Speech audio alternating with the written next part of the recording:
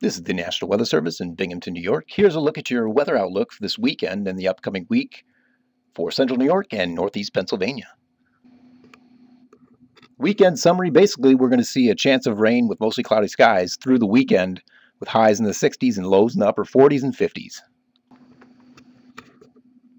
What's going to bring us this rain this weekend? Well, we got a slow moving system tracking from the Ohio Valley northeastward through New England this weekend, basically giving us a chance of rain nearly every day.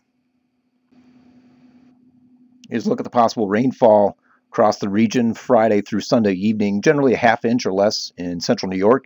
Areas to the south and east, across northeast Pennsylvania, may see around an inch or less. While we'll see some decent rain this weekend, the drought status will likely continue with severe to extreme drought conditions in west central New York and northeast Pennsylvania currently, with general dryness elsewhere across the region. Here's a look at the rainfall outlook over the next couple weeks from the Climate Prediction Center. Really not seeing any clear signal for above or below average rainfall, so we'll keep with the status quo in terms of rainfall over the next couple weeks.